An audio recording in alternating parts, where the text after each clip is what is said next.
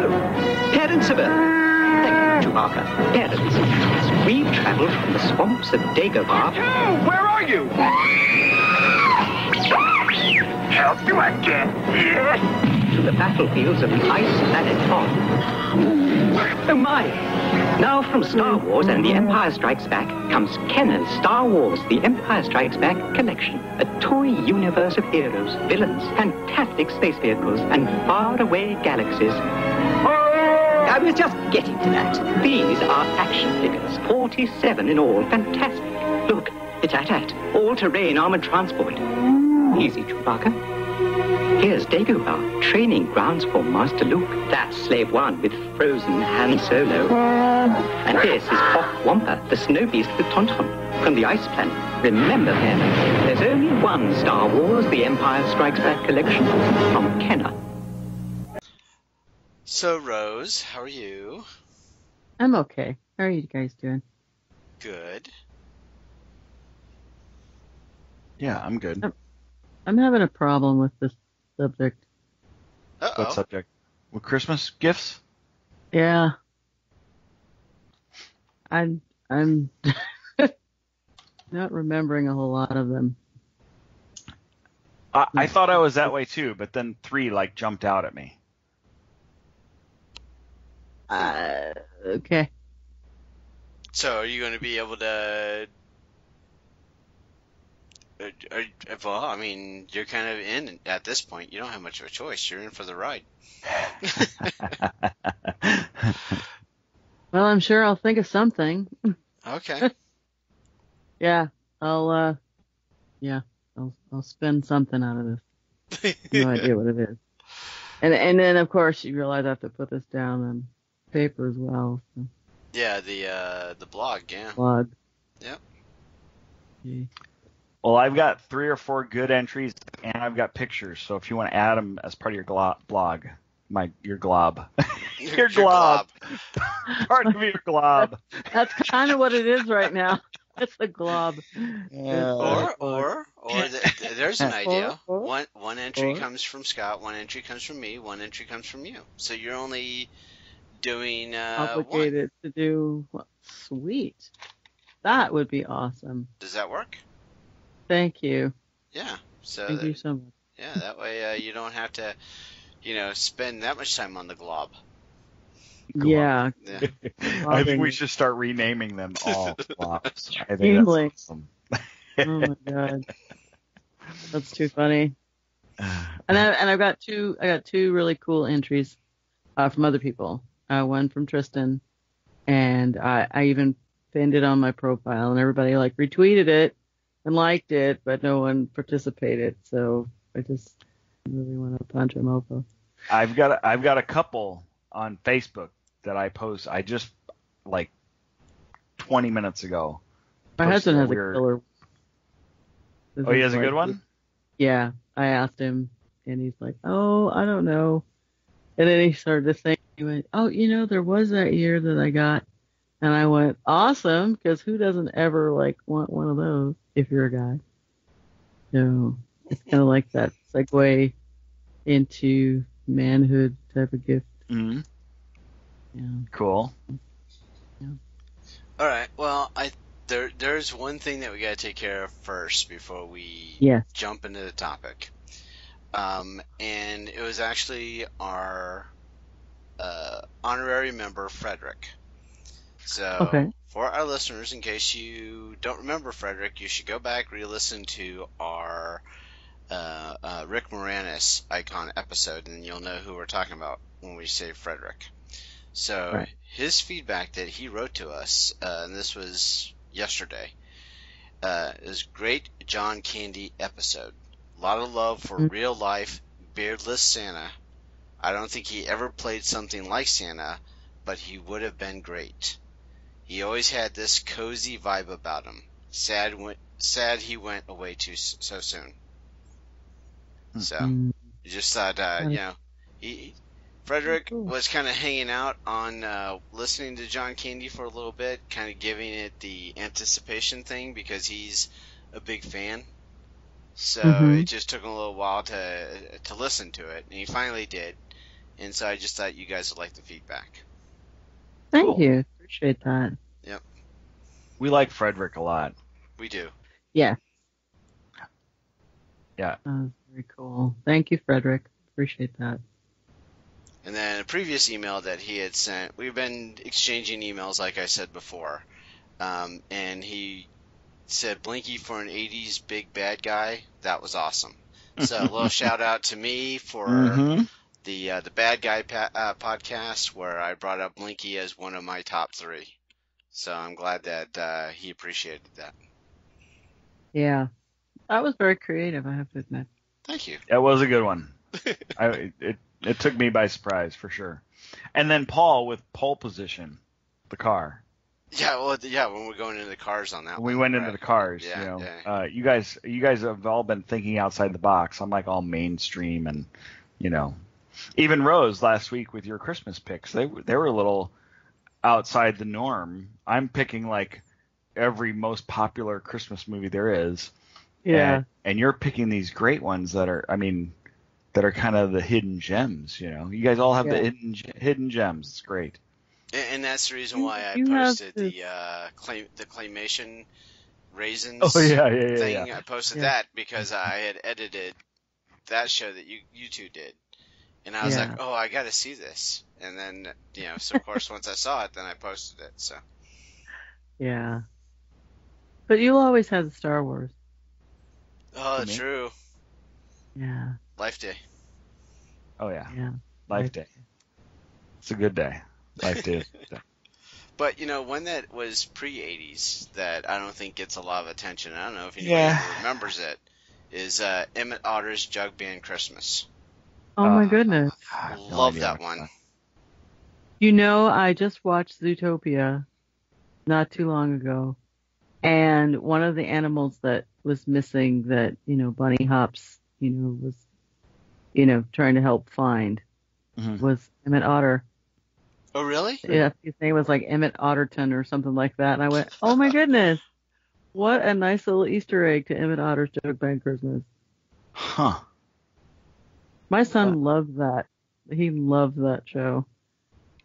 It's just a hoedown of happiness, basically, is what it is. It is. Yeah. Well done, Dave. Yeah, I think that was 1977 or 78, so that's definitely pre-80s there. Yeah. Yeah. All right, so I think we got to jump right into our 80s Christmas gifts. Sure. So let's kick this off.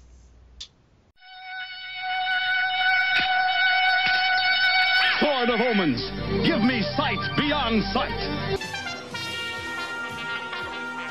Greetings, Starfighter. You have been recruited by the Star League to defend the frontier against Sewer and the Kodan Armada. Get ready. Prepare for blast-off. Hey, Doc, we better back up. We don't have enough road to get up to 88. Roads? Well, we're going. We don't need roads. Remember, no matter where you go, there you are. This is 80's Reboot Overdrive Podcast.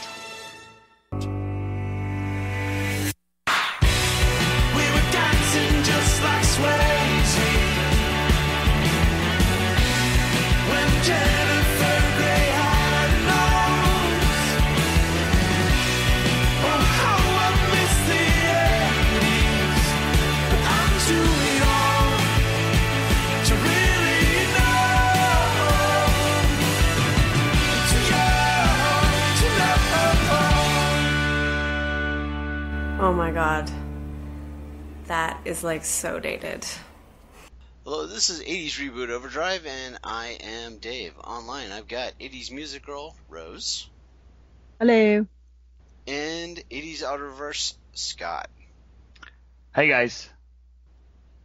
And what we're doing is we have another one of these great crossover blog podcast events that we engaged with some of our fellow 80s bloggers and actually another podcaster now too, that we all decided that we're going to do the same topic around the blog entries and while we're going to be talking about the subject, we have another podcaster that's going to be doing a show on the same subject. So it's really cool. We're kind of expanding our 80s empire, 80s alliance, 80s nation, whatever you want to call it.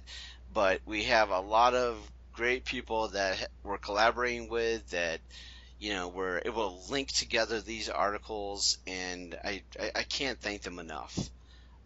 So the topic that we decided upon for December is the top 3 80s Christmas gifts. So the way that I had suggested it was that the topic would be either a gift that was either given to you or a gift that was received, or maybe one that you had wanted that you didn't get. So that was kind of the criteria for the articles, for the blogs, and the subject matter of how I'm looking at for this podcast. So in this case, Rose, Scott, and myself have our top 3 80s Christmas gifts. But before we start jumping into our picks, we want to talk about our participants. So the first one, Rediscover the 80's, which is rediscoverthe80s.com. They're actually have a great blog out there, and then they're also going to be doing on their Memory Jogger podcast this same subject. Another one that is participating as before with the top 3 cars, weegiemidget.wordpress.com. Gil out there is writing great content. Loved the content that, the picks that she had for her blog last time, so I can't wait to see what comes up this time. A good friend of ours in the UK, killerkitsch.wordpress.com. So that's another great blog. Fantastic content. Looking forward to that one. We've also got returntotheeighties.wordpress.com. Once again, these are people that we've done some, that were on, Paul was on our last show where we did our top 3 cars, and then I know Scott's been jumping in and talking to them on their podcast. And then, of course, our own blog, which is southgatemediagroup.com/80s Reboot blog, which is now being taken care of by Rose. So tons and tons of great content that's being created, and we're all linking together and sharing our love affair with the 80s and, uniting with these common themes, common topics. So all of it is very awesome stuff. Whew, that was a lot.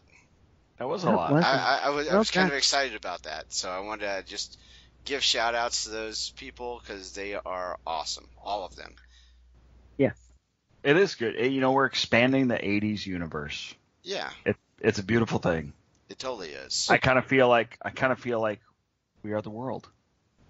Ooh. We are the world. Precursor. Wow.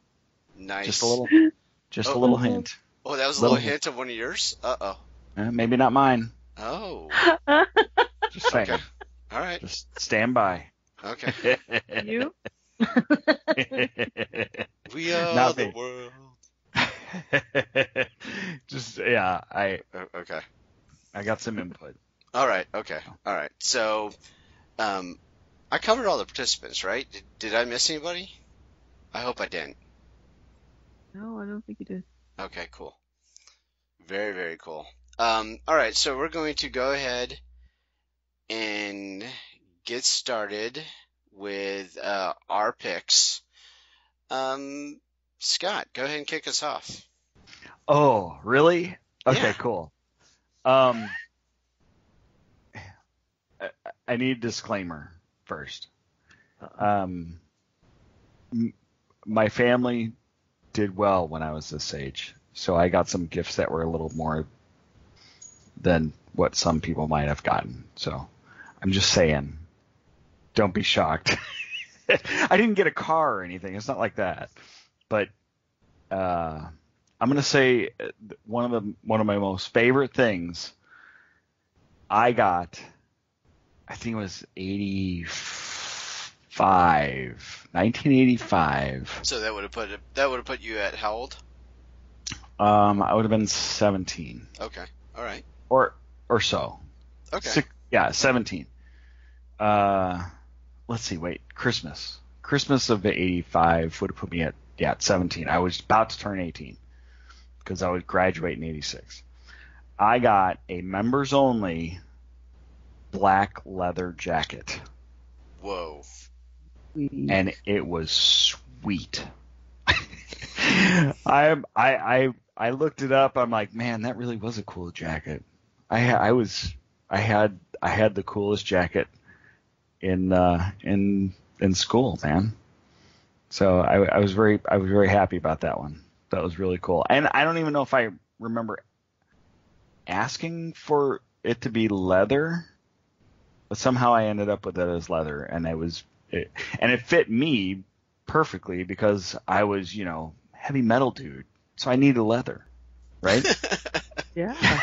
Exactly. I needed a black leather jacket, and that's really one of the most memorable things that I have. In fact, I have a picture, and I can't find it right now. I was looking for it, but I have a picture of me in the jacket at Christmas time, holding up some other gift. I can't remember what the other gift was. The jacket was the thing, that was it. So, and I think it was from my grandparents. So my mom must have told them, that was what was kind of in the thing. And nothing screams heavy metal like members only jacket. No, you know what? It really members only actually really wasn't. Although, let me throw this at you. I'm watching Spinal Tap just over the last couple days. Right. Mm. And in Spinal Tap, the one of the characters, Christopher Guest's character, is wearing a black leather jacket that's very similar to my members only jacket with the neck strap versus the collars. Oh, I think I remember that. So I may have been like Spinal Tap at one point. So it's in Spinal Tap. That makes it legit. So I gotcha. Yes. All right. Because they were a real heavy metal band. Wink, wink. Yeah, nudge, nudge. Yeah, that's what they were. I know they were, right? Actually, they really were because they actually played all their own instruments and they released an album. So, just saying. Yeah, you're right. But that was after the mockumentary. Okay. All right. I'll give you that. Still. Okay, but no, I back to the black leather members only jacket. Very cool. Yeah, I never had a members only jacket though. Yeah, I had two. One was just like the regular, whatever that fabric was. Right. It was kind of like parachute. It was kind of like exactly. That's what I was thinking of. Like the parachute pants. Nylon or something. It's like a nylon acetate. Right. Yeah. Which I never had any parachute pants, by the way. Thank God. Some of my friends, most of my friends did. I clowned on you big time if you had. Yeah. So, anyway.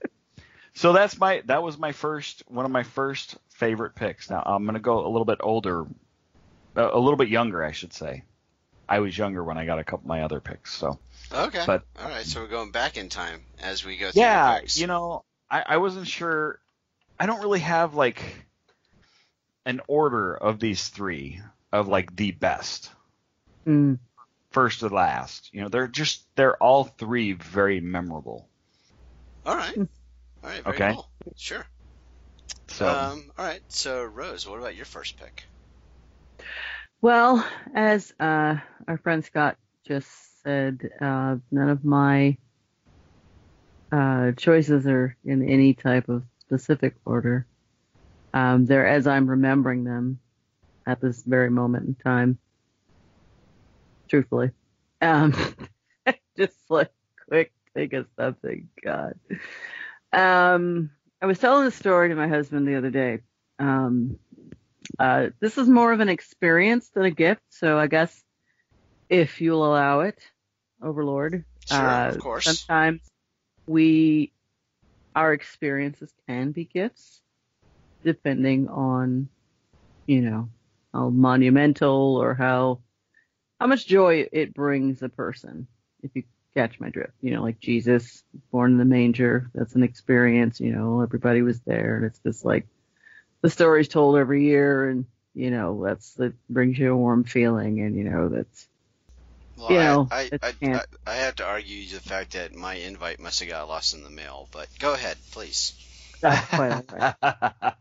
So, yesterday, my grandson and I were sitting in Starbucks. We were starting our shopping day, and these two people walked in full leather, and they're taking their helmets off and going to get coffee and whatnot. So the husband walks up, and the wife's talking to someone, and the lady asked her, nice day for a ride, because it was pretty crisp and cold out yesterday. And she was like, oh, yeah, she said it would be. She says, we're doing the toy run, the Toys for Tots run to Olympia. And she's like, oh, that's so cool. And she's like, yeah. She says, it's just like 10,000 bikers, from what I gather.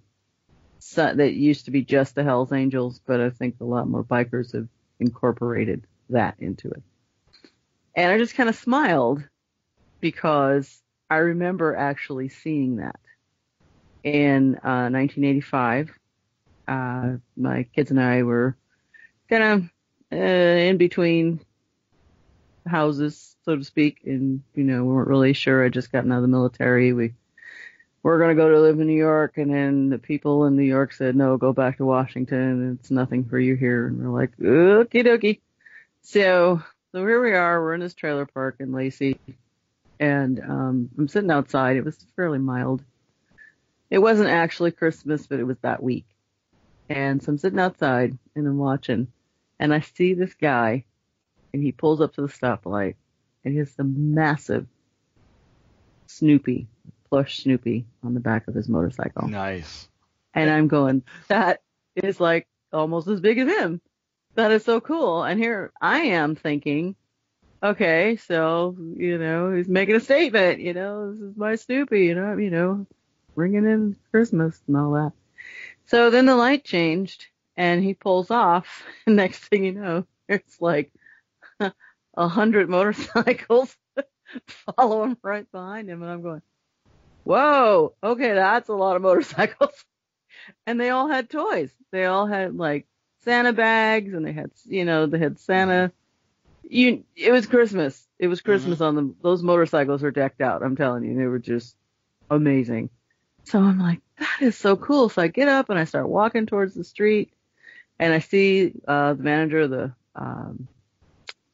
the trailer park coming towards me. She got the mail or something, and I'm like, are you seeing this? And is it just me? Or and she's like, oh, no, this is every year, hon. She says, this is the Hells Angels. She says they're doing a Toys for Tots run.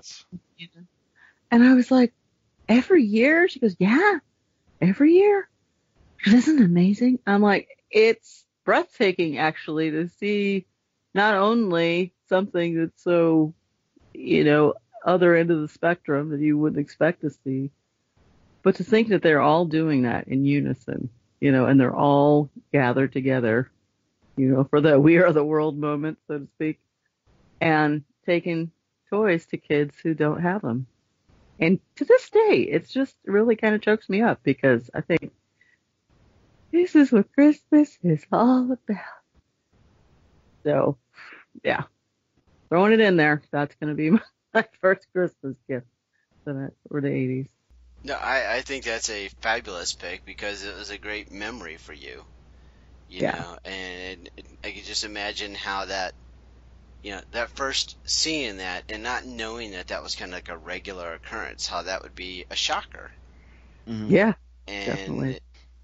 The vision of, this, motorcycle dude with a big Snoopy, I just love it.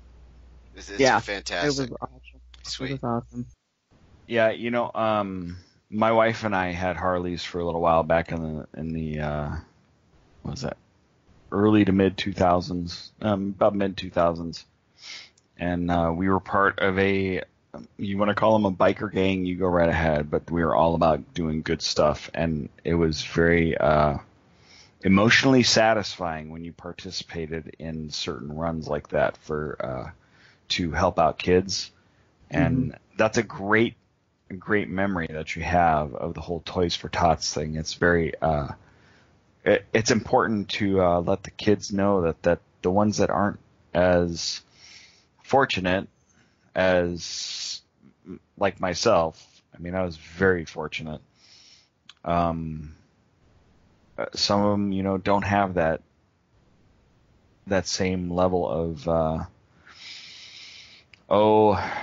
just things that are available to them, and people giving them stuff like these toys. And I can picture the Snoopy. So you did a really good job of bringing that to vision. I had a Snoopy when I was probably, I think 4 or 5, maybe even a little younger, maybe 3, and it was my favorite. It was my favorite thing to have. I remember it specifically. I mean, I was 3 or 4 years old, and I remember the Snoopy. I had it with me so often that the head almost fell off because the stitching around the neck was worn out. So clasping it so hard. when a group of people is able to give something like that, and give those memories, and even giving you those memories in this situation, that's what really, isn't that what Christmas is supposed to be about? Yeah, exactly. Giving, right? Yeah. Yes. I'm just imagining, the person that ended up with that Snoopy that was on the back of that bike. Oh, I know. If they would have had the same kind of experience with their Snoopy that you're describing, then that was it. That was definitely the reason to do it. Yeah. Yeah. Definitely. So that's awesome. All right, so I'm going to move on to my first pick. And I'm hoping it's not a disqualification because I can't place it directly in the 1980s, but I believe it was. If it wasn't 1980s, it would have been right before. And what had happened was that my older sister, she had believe it or not, a tendency to pick on me. Believe it or not, yeah, I know, it's a shocker that siblings would do that. Not everybody's all perfect to each other, right? Anyway, so one Christmas comes up, and we over the course of growing up, we exchanged gifts, my sister and I, and in this particular instance, my sister convinces me and says, "You know what? You tell me what you gave me, and I'll tell you what I gave you."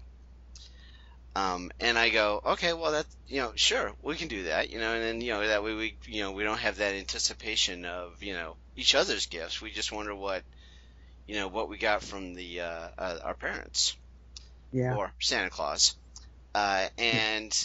So I'm thinking, and I'm truthful and upfront, and I don't even remember what it was that I gave her that year, but I told her exactly what it is what I gave her. She told me that I was going to get a Kermit the Frog toy, like a plush doll. Now, back then, Kermit was the man because I was adored with the Muppet movie. Absolutely loved the Muppet movie, loved the Muppet Show. Could do no wrong. Fast forward, Christmas morning, I'm opening my gift from her. It's not Kermit. She had lied. Liar! Lied to me. Pantalones del Fuego. And so of course, I had on the anticipation of getting this Kermit, and it didn't happen. So in this particular case, this story of it was a gift that I wanted that I never received because I was told I was getting it. Fast forward now much, much, much later, past the 80s, where I want to say it was 96, 97, there was a Kermit that was re-released, like a 30th anniversary Kermit that talked, and you got the, I think it sang a song like Caribbean Amphibian or whatever. She gave me that for Christmas, either 96, 97, as a way to make up for her lying to me from before, because it was one of those stories that we carried on throughout the years, kept revisiting, and there was the nudges back and forth. So, but back in the 80s, there was I should have gotten my Kermit, I didn't get my Kermit, and so that's kind of what was the antithesis of my story. So it was for the gift that I wanted that I never got, at least not until much, much later. Kermit the Frog. Sweet. Well, that's awesome that she made it up to you later on. Yeah. And with one that talked, too. Yeah, I know, and the original one didn't. So yeah, I mean, it was definitely an upgraded model, right? But, obviously, Kermit's still cool, but, it didn't mean as much to me. Yeah, I mean, I love the story behind the reason why she gave me the new Kermit, that new Kermit.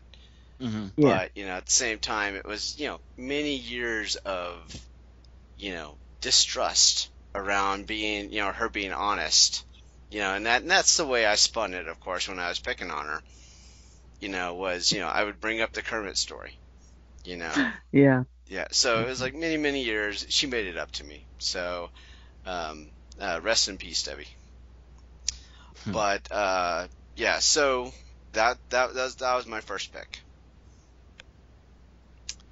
Good one, man. Yeah, awesome.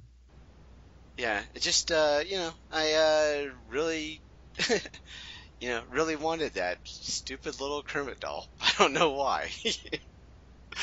But, yeah, very cool. So we're going to go around the horn again. Scott, what's your next pick? Okay, like I said, no particular order. Right. But I'm going to go with something a little more fun. I was a huge Star Wars nut at the time. Of course, a lot of kids in the 80s were. I got the Jawa Sandcrawler. And I was so excited, and I had so much fun playing with it. That was early 80s, of course. Jawa Sandcrawler. Yeah, do you remember that? I don't remember that. I'm looking it up now, though. Yeah, it was the yeah, that was the one from New Hope. Remote control. Right. It was it was from A New Hope. R2 and C-3PO were out in the desert, and they got found by the Jawas, and they took them into this big thing. It was a big, giant, moving, very slow, let's say, freight truck, basically, if you want to call it that. But kind of like a Zamboni with wheels? Yeah, kind of. But bigger, like huge. And it, you had storage in there. It was a lot of fun. I had a lot of the Star Wars toys because I was just such a fan of Star Wars. Did I mention I like the holiday special? Maybe, possibly, not really sure. I don't know. I'm editing out any talk of Life Day. Anyway. Okay, so anyway, the Jawa Sandcrawler, and that was I'll mention it, and I have an honorable mention later, but it was a close. It was really tough to choose between these two things. So anyway, it was the Jawa Sandcrawler, and it was just very cool. And it was a remote control. It didn't do much, but you could, it would move slowly across the floor. It was fun. So. Did it come fully loaded with C-3PO and R2-D2? No, we already had those. I can't remember if it actually came with a droid. It might have come with one droid. I don't know if it was the number, whatever number the droid was. They all had different identification numbers or whatever type, style, model numbers or something. I want to say it did come with one of them. It did not come with any Jawas. Well, there's a disappointment. I know. Could you buy them separately? Oh, yeah, absolutely. Yeah, action figures sold separately. Exactly. Come on, it was part of the commercial. All right, so sold separately. I found the catalog entry for this thing. Yes. And it took 2 D and 2 9-volt batteries. Oh, that's weird. It weighed 2.5 pounds. Mm-hmm. And it retailed for $29.88. That's not bad. You know what? Did you see what they're going for now, though? Like a vintage version? No, I did not. About $200. Wow. That's awesome. Yeah.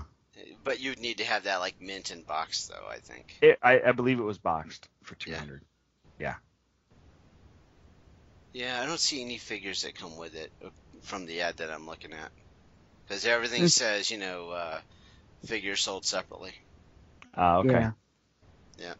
Figures shown not included. Not surprised. Yeah. So you get this big boxy thing that you can control the remote for up to 20 feet away. It was cool. Sweet. When you had, when I had all the other figures that went with it anyway, it was, it's cool. I always liked the Jawas. I don't know, something about them. My brother and a good friend of his were Jawas for Halloween one year. And my mom made these, remember they had like glowing eyes? Yeah. Right.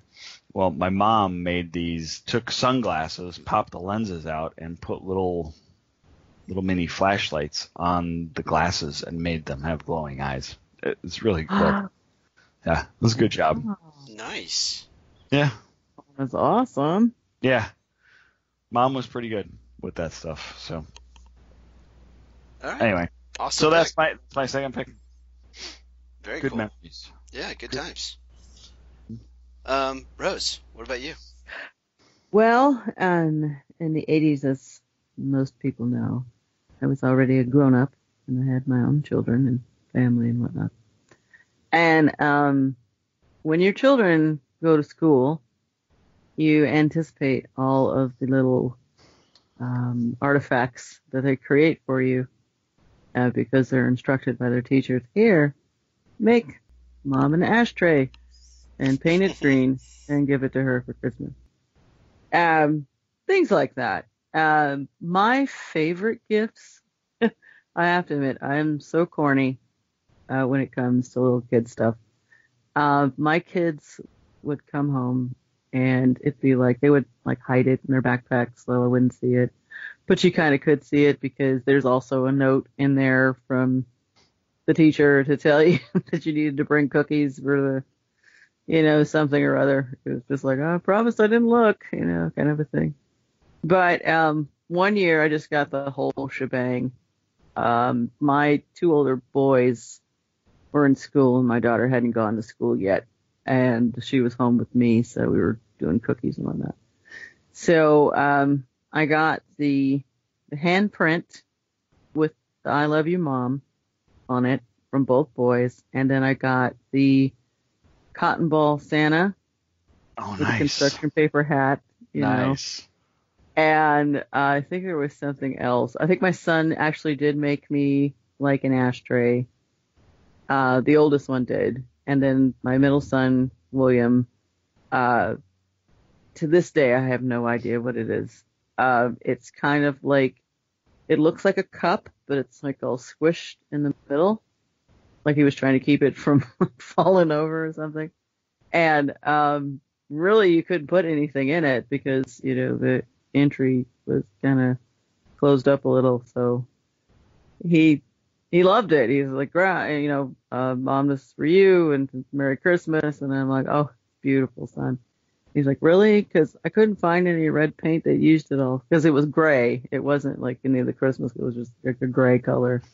I'm like, well, no, it's perfect because you gave it to me. And they would look at me like, she's just like making the stuff up. But when you're a parent, you take it because it's just like your kid made that for you. And it's just nothing better than having, kid stuff give it to you that they made with their own two little hands. No, do you still have all this stuff? I have the handprint and the Santa. And actually I do. I have all three of those things. Do you bring them out every year, or are they out all the time? No, actually they're not out anywhere.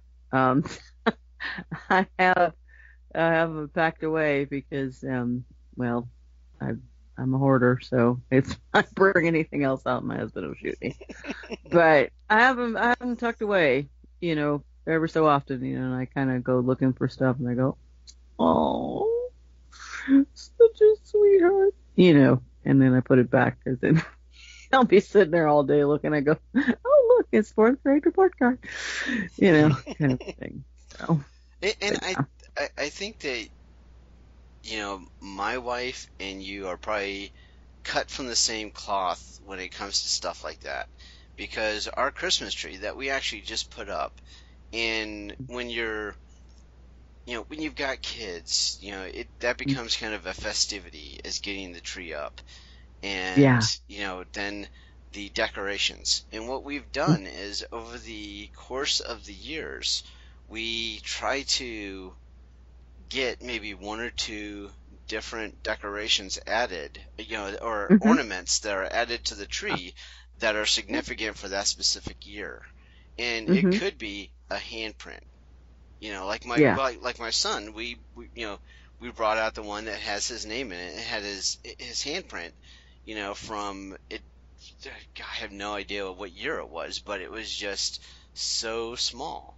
And then, we're also bringing out all this stuff, for the different phases that the kids have gone through, when we're pulling these things out, they were like, there's the Dora Explorer phase, or there's the, High School Musical, or there's the princesses, there's the, while each of them may not have been made, some of them were, but not every one of them were made, but they were just, you get to relive that memory of that kid's phase that they went through.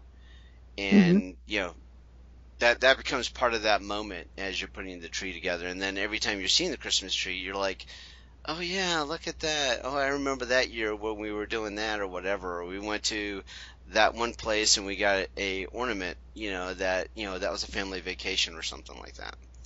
So I'm with you. There's a lot of those kind of things that you build up, with kids. Yeah. Very cool. So far, I like your picks, Rose. You have very sentimental, emotionally driven memories, and you're gonna love the awesome. last one, man. Thank you. Yeah, mine are all very. I'm very materialistic. I know I'm a sap, so I just run with it. So. We'll see if Rose can make us cry on the third one. So. Oh, boy. All right, so my third pick, and I'm piggybacking off of the one that you were picking on that you used, Scott, Star Wars. Okay. So what would happen is my mom had a tough time keeping track of what we all wanted, and so what she would do is she would get that big, colorful JCPenney catalog and have my sister and I mark up the ones that we wanted, for whatever specific gifts that we wanted at the moment. And the JCPenney catalog, of course, just had, the plethora of Star Wars action figures and toys and all that kind of good stuff. And, my collection was slowly amassing of the ones that, I had or I wanted. So I would very easily be able to go to the catalog and circle the ones that I hadn't gotten yet. So around the time that Empire Strikes Back comes out, I got the Star Wars Darth Vader collector's case, which I've still got to this day. Yeah. it had to be a good, I would say 10 to 15 different action figures that I had circled in the catalog that I'd wanted. And I don't remember, all of them at the time, but, I know that there was the Darth Vader. I know there were the Yoda. I know that, there was the Princess Leia Bespin uniform. I had all those. I still have them, and, getting that collector's case and getting those action figures, getting them out, put them into the collector's case, and then taking the little stickers with their names and putting them on the slots that you're putting them in. Loved it. Absolutely loved that moment. Right. And I totally enjoyed getting just every different package that you opened up was another one. Like, which one's going to be this one? You could tell by the feel that, oh yeah, this is definitely an action figure, but which one is it? And it was a great memory. Nice. Yep. That's awesome. I do remember getting, always waiting for the next figures to come out. Yeah. So that was always fun. I know, Rose, it's not your forte, but it was fun. It was a lot of fun. No, I remember I had boys, so, I had to shop for, we did the Monkey Ward catalog, Sears catalog, that would, my God, bring so much hours of silence. You have no idea. I would put them down and give them that catalog and a Sharpie, man. They'd be going to town. I want this and I want this. And then, my daughter would be like, I need to look too. And she's all the Barbies, and I'm looking at that stuff going, just circle to your heart's content, because OMG. If you get one thing, that'll be awesome. And those catalogs were like huge. Yeah. Oh yeah, they were thick. They're like 400 pages. Yeah, they were awesome. Yeah. I'm actually really disappointed that, Toys R Us still has the Jeffrey, catalog. My grandchildren don't get to experience, the Montgomery Ward and the Sears catalog. It's kind of sad, because that just would, even for me and as an adult, going through, housewares and linens and things like that, going, oh, I could use one of those.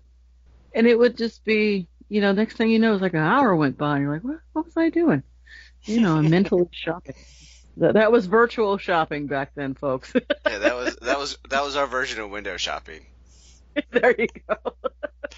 At the comfort of your couch. Exactly, yeah. Your own home. I mean, I remember the smell of those. The smell of the catalog? Yes, like they had a. I mean, I know it sounds weird. I'm sorry. Oh, the shiny paperies, yeah. It really was. There was something about it that it had. It came out, I think, somewhere near Thanksgiving. And it was the Wish book. Yeah. It was the big Wish book from Sears. Now, that's the one that I remember most. I know Penny's had theirs. And yeah, you can either go pick one up or you can have them mail it to you. Yeah, and they were like, 15, 20 pounds each. It was easy. a lot of. Can you imagine how much ink was used? Oh, you look at that in today's terms and you go, holy crap. Yeah. That's such a paper waste, but it's okay. It's okay. It was totally worth it. They knew exactly what they were doing. Those were good times. It sold product. It definitely did. It did. Yeah. Definitely. All right. So next pick goes to Scott. Back to me, huh? Back to you. Okay. So, being the music guy that I am, I was on, I always wanted music stuff too. Not musical instruments, but just ways to listen to music. So I got myself, or I asked for a Walkman. But it wasn't just a Walkman that you carried around. It was a Walkman that had, the Walkman itself fit into a set of little speakers, so you could play it. It's kind of like the MP3 players today that you have, that you pop in the slot, or plug it into the speakers, and it has like this, everybody can listen to it instead of just being in your head with the headphones. So it was and I looked up the picture. I was trying to figure out which one it was, and I think it was a Sanyo. Okay, that makes sense. Nice. Sanyo, and you'd hit an eject button on it was like a mini boom box, and the little Walkman would pop out, and you could take that with you and plug your headphones into it. Man. So, yeah, that was pretty cool. That is cool. I didn't even know they had anything like that. Oh yeah, I'll send you a picture. Yeah, do that. Thanks. It's cool that a Walkman would make the list. That is really cool. Yeah. It is very, it's that is so 80s. That's 80s love right there. Walkman, boombox. Now I must digress a little bit. Sony is actually the owner of the term Walkman, right? Oh. Yeah. Okay. So yes, it was a Sanyo, so it was a portable cassette player. Yes. A personal cassette player, I think it was. Personal cassette what they player, called it. yeah. It's like one of those terms that becomes like synonymous with the item. Yes. Product itself. Yeah, you think you call everything Cool Whip, even though everything isn't Cool Whip. Or Kleenex. Yeah, Kleenex, right. Yeah. So there's those brands that have just transcended, and they're their device or their product has become, what everybody calls everything else, even though they may be getting a different brand. Yeah. And Sony is really an interesting topic. If you want a little sidebar, they've been fighting for the main recognition for decades. It goes back to Betamax. Wow. Are you serious? Sony was the one that wanted to try to get Betamax out there, and it didn't work. VHS succeeded. Everybody went to VHS. Then Sony came out with, like the Walkman, and they got recognized for the Walkman. And then they tried to do with the newer technology, digital age of memory cards. They went with the memory stick, the Sony memory stick, and they were trying to push everybody onto the Sony memory stick. And then they went and they were fighting with, I believe they're the ones that came up with, was it Blu-ray or maybe HD DVDs? I mean, it was there was a battle going on there. Yeah. So, and then PlayStation, all that stuff. So did they do Laserdisc as well? Ooh, that's a good question.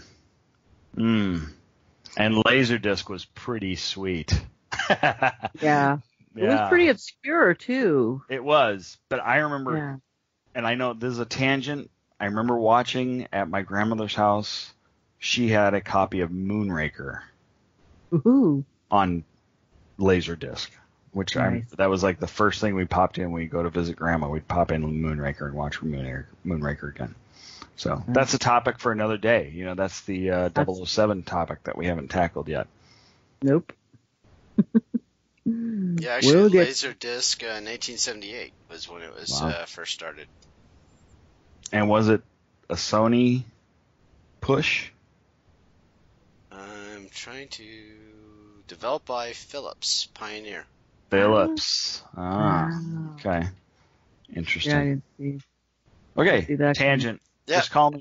Just call me Scott Tangent Compton. Okay. But Walkman though. Okie dokie. But I carry a Walkman. The cassette player there with your black leather members only jacket. Only jacket. Yeah. And my remote controlled Jawa.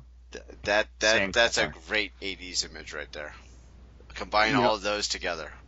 If I can dig that picture up, I'll have to send it to you, or I'll post it somewhere. All right, cool. I swear I saw it recently. I can't remember where it was though. All right. All right, Rose. Let's see if you can make us cry. Let me get a hat pin. I'll do it actually, I don't really think it's a tough one. It's a toss up. It's got no discounting the fact that you had a very lucrative childhood, which was great. Mm-hmm. I admire people that, their parents we're doing well. The kids benefited from it, and they're still fairly level-headed. Or you've seen the kids out there that are kind of jerks, and they're like, hey, my mom didn't buy me, well, who cares? Yeah, no, I admit I was extremely blessed. Extremely blessed. And that's good. I recognize it. I know it. And I'm thankful for it. Very grateful that I experienced it that way. So. And you can tell. You can definitely tell that you are. So on the other end of the spectrum, raising my kids in the late 80s, started like right around 86. And we had to move around a lot, and it was difficult because I wasn't working at the time. So a lot of times I worked up until a certain point, and then I stopped working, and then I just like took care of my kids full time, which basically meant I was on state assistance. So a lot of times when you're receiving special help from the state, you don't really have a whole lot of money left over to do other things, like luxuries. I was actually told at some point that having a phone was a luxury. So if I was like, excuse me, but that's like a whole nother kettle of fish. But so here I am, we just moved into our very first house that was ours, me and my 3 kids, and we were renting. And it was around about that time of the year where we were, going to get ready for the winter holidays and everything. And every so often you can go places and get, like donations for toys and clothes and food and things like that, which is great. So this particular year, my children and I had always had, I have to disclaimer, always had all the years that I've ever known Christmas up until this particular point, artificial trees. In the 60s, we had the silver tree with the color wheel. And then in the 70s, the green artificial or whatever. So this particular year, because it was my very first house all by myself, I'm having a live tree. And nice. I'm going to have the biggest live tree ever. So what happened was we went down to this local food bank and they were giving away live trees. And I'm like, this is awesome. So I'm not even sure how I got it home, because if you recall the tree from Christmas Vacation, that scene cracks me up every time, because that's pretty much how big the tree was that I got. I don't even know how I got it home. And of course, if you're not familiar with how a live tree works, you have to get the little pan to put the water in that. Right. Yeah, I didn't know that. And then in order to get in the pan, you have to saw the end off of it and make it even. Didn't know that either. So here I am. I've got this massive tree that does not fit in my house. It basically fit into my house if I laid it up against the corner of the living room and just kind of went, all right, all you got to do is last me another week and a half. And then you can do whatever the hell you want. I don't care what you do. So pretty much this poor tree, really didn't get any water. I could chop the end off of it, could put it in a pan. And even though I had one, but, too small, didn't measure anything. Like, I don't care. It was the moment. I was in it. And so me and my kids are decorating the tree. Now, if you've ever had children, and if you ever decorated a tree, you know that kids are only going to go up so high, as far as they can reach. As far as you can take it a little step further, put star on a tree, that type of thing. So here's this tree laying up against the wall in the corner, and we're just decorating like crazy. And I step back to look at it, and it's like all of these like massive ornaments are all like from mid-tree down on one side. And it's like my son's like, we've got to put a star on the tree. I'm like, where? Where are we going to drill a hole in the ceiling and stick star up on top? It's like, it has to be at the top of the tree. And I'm like, okay. So off we go to the thrift store, find a silver or gold star, whatever. And somehow I managed to jerry rig an actual ornament hook into it from the side so I could hang it on the front of the tree at the top. So top of the tree is the star, bottom of the tree is the ornaments, the middle of the tree, we don't care.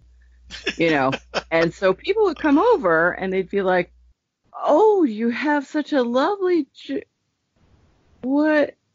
Why is it leaning like that? And then just like looking at them going, do I have to explain it? Because they look at the bottom and then they go, oh, you don't have it in the, you want me to get a saw and help you with that? Nope, it's too late. We've got the tree up. We're good. And, it'd be like, okay, oh, have a nice Christmas, kind of a thing and leave, But needless to say, it wasn't an actual gift, but it was. It's that experience, that memory that, you create, with your family. And honestly, that tree stayed there way longer than it needed to. We did eventually take all the ornaments off, I have to admit, January, maybe.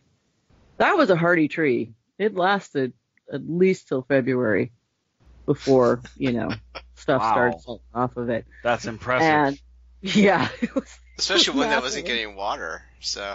I know. I'm telling you, it was a Christmas miracle. But, yeah. So that's the Christmas branch on steroids is what that is. Nice. So I had a friend of mine, eventually, when I got tired of, sweeping up all the, the needles, I said, is there any way that we could, get rid of this? And he's like, yeah, okay, yeah, I can take that for you. I'm like, are you sure? He's like, yeah, sure. So the house that we lived in lived next to, a vacant lot. There was a house there, but they took it down. They burnt it, or I don't know, took it out of the, it was weird. Anyway, so the house is no longer, so there's this vacant lot there. So what happened was, I didn't realize this because I'm trusting, Pollyanna. When you say you're going to take care of something, I believe you're going to do it. Mm-hmm. So apparently what he had done, and I didn't find this out until at least a week later, that he just tossed it over the edge into the vacant lot next to us and went on his way. And my son came home. He's like, Mom, why'd you throw the Christmas tree off the edge of the porch? And I was like, what? And like, what did you? And so I'm out there looking at that going, oh, Lordy. Okay, well, this is going to have to stay with us for a while, but nobody ever said anything, and he ended up, fixing up the area, and somebody ended up moving it, but yeah. So now with the tree that was leaning in the corner, how did you get the lights on it? Well, oddly enough, you can actually string lights on a tree, from the middle, and you come back around to the front, and then you swerve and come back around. It can be done. It was done. I'm telling you. You don't have to decorate the back of the tree, is what you're saying. Yeah, you just put everything goes in the front. The lights go on first, and then the tinsel, and then the ornaments get hung. Well, it's just that I'm used to, when we're putting the lights up, is, going around the tree and a circular motion, getting around and going, top to bottom, stringing the lights, but I'm going around the tree in order to accomplish that. But I guess what you're saying is you're just going, a decorative pattern on the side of the tree that you could get to. Well done. Yes. Okay. All right. Visual. Yeah. Okay. Yeah, because, honey, one nobody getting back behind that tree. That meant you had to move it. Yeah. A lot of sap. A lot of sap. Little full. Looks great. Yeah. Oh, we just watched Christmas Vacation last night and tonight. We watched first half last night and then continued tonight. So they brought home the Christmas tree and a lot of sap, little full. Yeah. Looks great. I love that you reading the magazine, still got sap on his finger. Oh, yeah. Turn the page. It's sticking to his fingers. That's awesome. Great. Yeah. And, when we talked about the Christmas movies last week, I felt like I was drawing blanks on so many of the memories from that movie specifically. It's just, as I'm watching it, I'm going, I can almost quote every line as it's going through, but I couldn't remember anything when we were talking about them. I felt like that's just how it works. It's weird. The pressure's on, man. I can't remember what I'm supposed to talk about. Yeah, because you want to get those highlights in there, and everybody wants to talk about. I couldn't be more excited if I woke up tomorrow and my head was sewn to the carpet. Oh, that's a great line. I could be more surprised or Hysterical something. And I'm just like, can I get anything for you, Eddie? Drive you out to the middle of nowhere, leave you for dead? Yeah. Love the moose cups with the eggnog. Oh, yeah. I just, never had anything like that, but I would expect a family like that to have that, because people did. They had, the punch bowl and the matching cups and all that stuff, and just, I was like, that's actually a really good idea. Moose head cups. That's pretty cool. Yeah, and that was Wally World. Yeah, it's a tribute to Wally World. Right. Along with, see? Which I don't know if the shout out from the first one. So. Yeah, the Tasmanian Devil coffee mug at work was kind of a shout out to amusement parks in a way, because that's Six Flags was all about the Warner Brothers and all that stuff. So yeah, I know they weren't Wally World, but similar idea. But it's just the whole thing is so funny. Such a great movie, and I love your story about the Christmas tree. You have brought like the warm fuzzies to the podcast tonight, Rose. The warm fuzzies. Yeah. Hashtag warm fuzzies. Yeah. You're welcome. I love that. That's awesome. Feel the love. Feel the love. Yeah. We are the world. Yeah. And I'm going to ruin it. Oh, that's okay. What's your last pick? I feel like I should have went before Rose, is what I feel like. Because we would have ended with warm and fuzzies, and I'm just going to ruin it. I'm just going to take a gun to that moment and just kind of blow that tree out of the water. Or light it on fire, like what was his name? Whoever did. Uncle Lewis. Uncle Lewis. Because Rose gives us that warm, fuzzy love moment, and Dave's going to actually talk about SEX. Oh no! No, yes. You're not. Really? Wow, you're going there? That's the one I had ready for my third pick. Wow. And now was it? No, wait, whoa! Is this really SEX or is it electric sex in the window? It's electric sex in the window. Yes, I guessed it. Yeah, it's not. It doesn't have anything to do with A Christmas Story. What? Yeah, really? The movie, but it's the vision of, I guess, what that represented. Bear with me on this. Clear this pick with Patty first. I didn't know her in the 80s. Oh. Like I said, did you clear this? Okay. I don't recall how exactly the conversation happened. I don't remember how the situation presented itself. But somehow, the Christmas of 1983, in my stocking, I received the 30th anniversary edition of Playboy magazine. Get out! No, you didn't. Now, here's what I'm willing to do as a very responsible host of 80's Reboot Overdrive. I didn't remember the exact one that I had received. I just remembered that it was in the 80s somewhere. I had received this in my stocking. And I was like, well, you know what? I'm curious because I want to look up the one that I received so that I can remember the year and I can remember, the cover. Yeah, like the cover.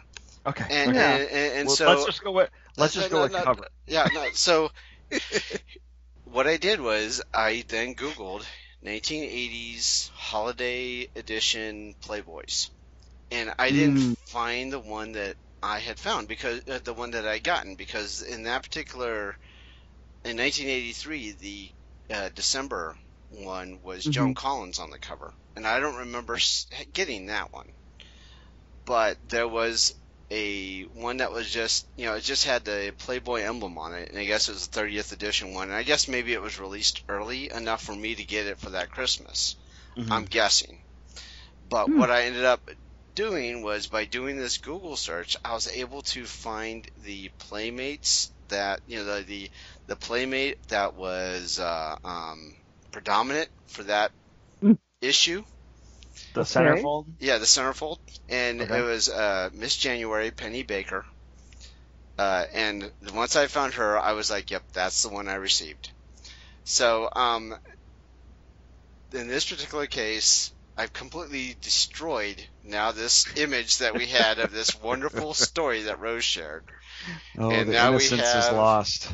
Innocence is lost. And the innocence is lost. And we have... In this case, it would have been 13-year-old Dave with the 30th anniversary Playboy in his stocking. And like I said, I don't remember the premise, but somehow Santa Claus gave me this. And I'm sure it was a conversation that I had initiated, I'm guessing. I would think so. Yeah, and it happened. It happened that was there, and so I was like, I remember that vividly. That was. I don't even know what else I got that year, but in the stocking, I wouldn't either. I'd be a little distracted myself at 13 years old. Yes, and I mean, I could probably quote something about from the movie we're talking about, Vacation, using a magazine. I don't know, but anyway. Did I go there? I don't know if I really want to go there, but you can't have these. I use them all the time. But anyway, that's and I'm sorry that I ended after Rose. I should have went before Rose. I know I should have. Looking back on this. This is a family show. I know. And it's Christmas. Yes, I know, and maybe some of our older listeners. This is one of the best stories I've heard in a long time, though. This is awesome. I'll agree with it. That outtrumps my poor sad tree any day. And I'm just imagining that when. Yeah, but we're comparing two different things here. We're talking about Star Trek versus Star Wars. Okay. Right. Well, what I'm just imagining different experiences, and they're both awesome. Yeah, I love them both. What I'm just imagining is our older listeners will probably maybe even Google Penny Baker, January 1983, and and see what I'm talking about, or I'm sorry, it would have been January 1984. But just so you can get that image of that. I've got to close this Google page. Anyway. The cookies are piling up. I'm sorry, what were we talking about? Yeah, cookies.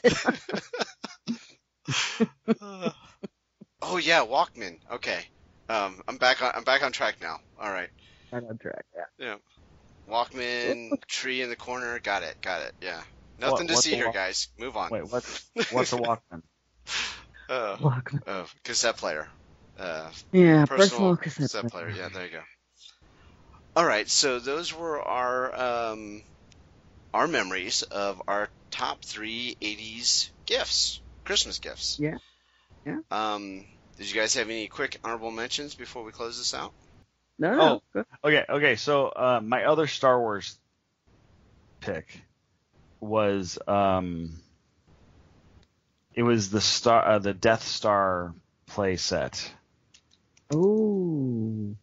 Yeah, it was like a section of the Death Star, and it came with a little a garbage compactor at the bottom, and it came with a little, whatever the creature was that was in there. I know it has a name.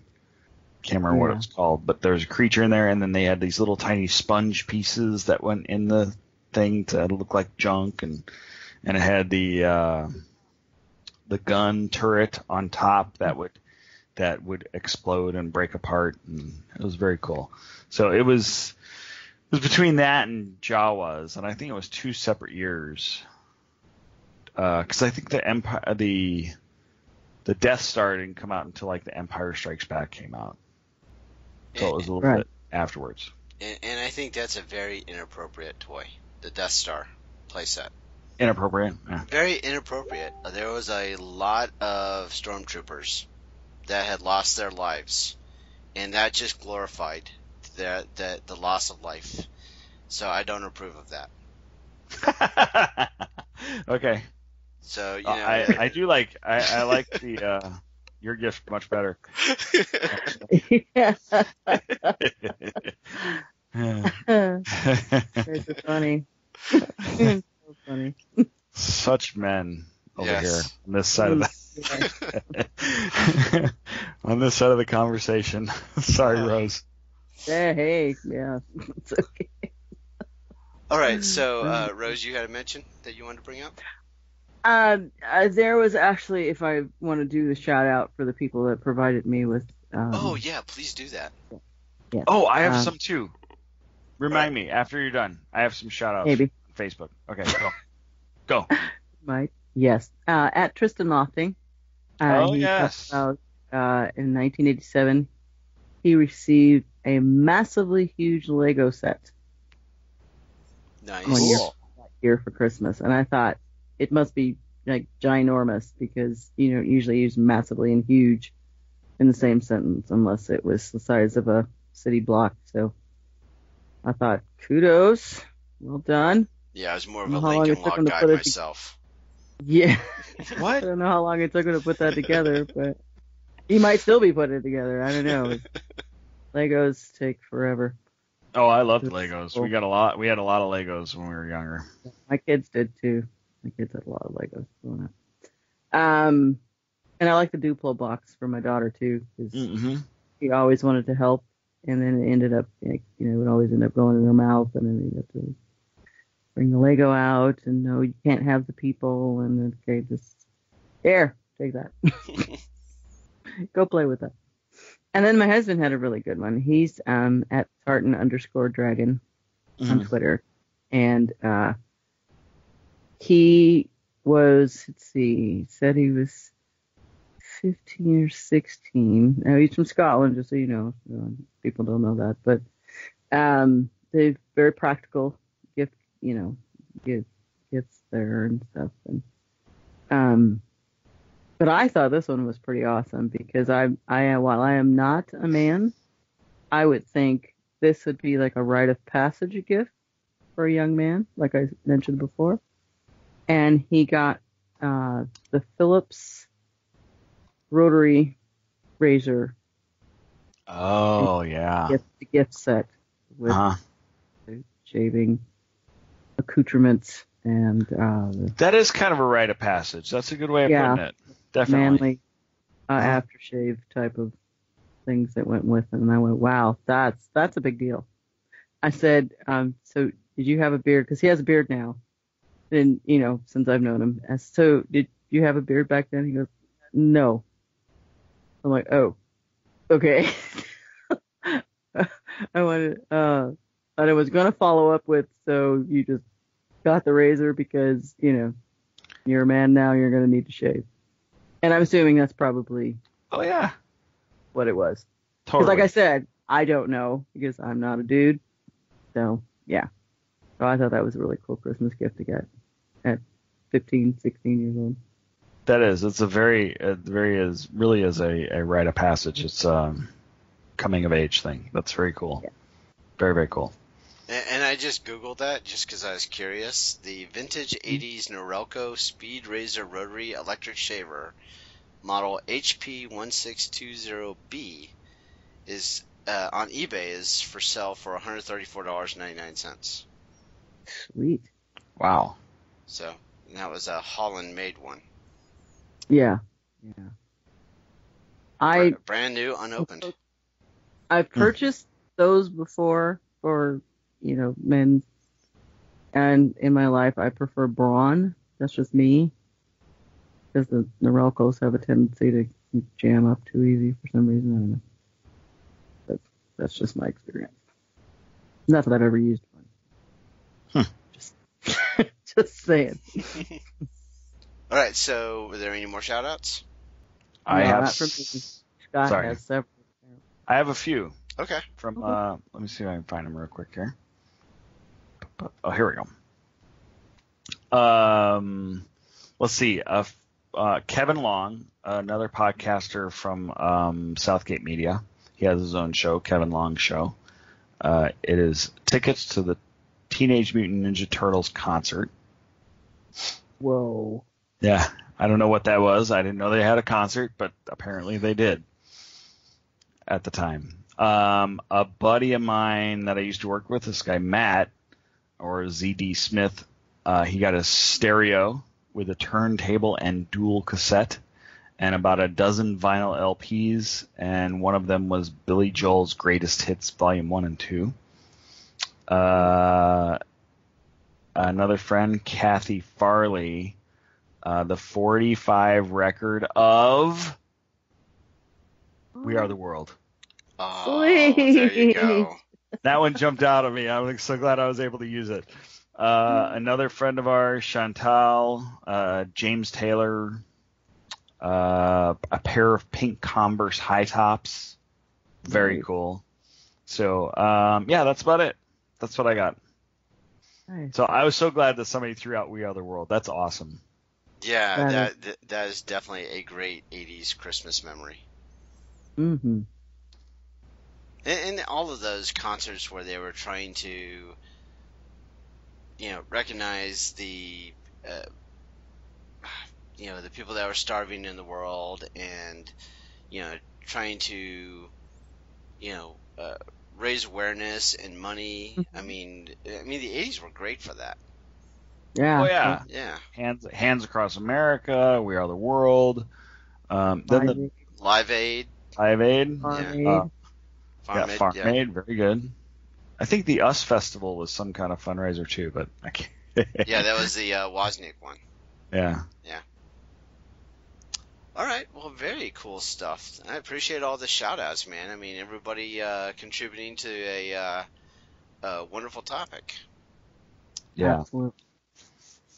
And then let me get up the Google Doc again so we can talk about our participants once again for the podcast crossover, or the blog crossover. So once again, as I mentioned earlier, we have some blogs that are doing a cross promotion with us where we're talking about the same topic. So when this posts, their content should be either posted or right around where we're going to have it linked together with our blog, which is southgatemediagroup.com/80s Reboot blog. But the ones that are participating, Rediscover the 80s.com, they're going to have a blog entry and a podcast. Weegie Midget.wordpress.com. Once again, will be linked to ours, so you'll be able to follow through all the different blog entries for this same topic. KillerKitsch.wordpress.com and ReturnToThe80s.wordpress.com. So these people, once again, like us, have this appreciation for the 1980s, and we brought up the idea of having this topic of our favorite 80s gifts, and they were all in. They were like, oh yeah, let's do it. So I'm just so excited to read what they're going to have to share that we can go through and see. And I don't know if you guys did what I did, but with the favorite 80s cars thing, I was going into each of the blog entries, and if they had the option to like comment, I would write comments based on what they wrote. So a lot of great interaction with those guys. That's awesome. I looked at a couple of them, but I didn't comment or do anything like that. I was just kind of skimmed through them. But very cool. All right, so that is this episode. Let us do our social media credentials. Rose. I am at 80's Music Girl on Twitter, 80's Music Girl on Facebook, and 80's Music Girl on Instagram. All right, Scott. I am 80's Auto Reverse on Twitter and at Scott's Eye on Twitter also. And you can find me on Facebook at 80's Mixtape Auto Reverse. All right, and I am Dave. I take care of our 80's Reboot accounts, and that's Penny Baker. I'm sorry, my mind was stuck somewhere else. Nice. On Twitter, that's at 80's Reboot. And Tumblr, that's 80sreboot.tumblr.com. You can email us at 80sreboot@gmail.com. I gave you the web address of our blog, but once again, that's southgatemediagroup.com/80srebootblog. I feel like I'm missing one. Twitter, Tumblr, email, blog. Should be it. All right, so with that, we appreciate you all reliving the 80s with us, and have a very merry holiday season. Thanks, you too. Yep. Bye, everybody. All right. Bye. We hope you've enjoyed this show. This podcast is part of the 80s Reboot Overdrive channel on Southgate Media Group. You can follow us on Facebook on the 80s Reboot group page. We're also on Twitter and Tumblr at 80s Reboot. We invite you to check out all the wonderful podcasts and blogs available at southgatemediagroup.com. And thank you for reliving the 80s. Now, how did that happen? That happened because it's Christmas Eve, I'm telling you. I'm not crazy. It's Christmas Eve. It's the one night of the year when we all act a little nicer. We smile a little easier. We share a little more. For a couple of hours out of the whole year, we are the people that we always hoped we would be. It's a miracle. It's really a sort of a miracle because it happens every Christmas Eve. And if you waste that miracle, you're going to burn for it. I know what I'm talking about. You have to do something. You have to take a chance. You do have to get involved. There are people that are having trouble making their miracle happen. There are people that don't have enough to eat. There are people that are cold. You can go out and say hello to these people. You can take an old blanket out of the closet and say, here. You can make them a sandwich and say, oh, by the way, here. I get it now. And if you give, then it can happen. Then the miracle can happen to you. It's not just the poor and the hungry. It's everybody who's got to have this miracle. And it can happen tonight for all of you. If you believe in this spirit thing, the miracle will happen, and then you'll want it to happen again tomorrow. You won't be one of these bastards who says Christmas is once a year and it's a fraud. It's not. It can happen every day. You just got to want that feeling. And if you like it and you want it, you'll get greedy for it. You'll want it every day of your life, and it can happen to you. I believe in it now. I believe it's going to happen to me now. I'm ready for it. It's great. It's a good feeling. It's really better than I felt in a long time. I'm ready. Have a Merry Christmas, everybody. You guys see Calvin? Did I forget something, big man? God bless us, everyone.